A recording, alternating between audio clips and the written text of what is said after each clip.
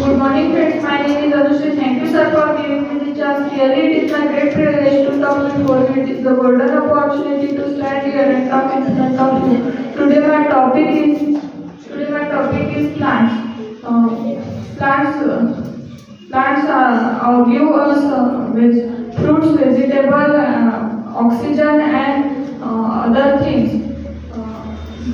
things, and we aside them with the removal of carbon dioxide. We all know that plants and trees are very essential for our environment.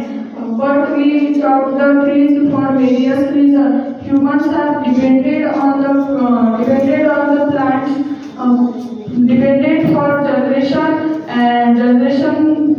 for food and medicine. Animals are also dependent on the environment. Some animals totally depend on the plants. They are herbivorous. They eat the plants. And live. Some animals have the habitat in the environment.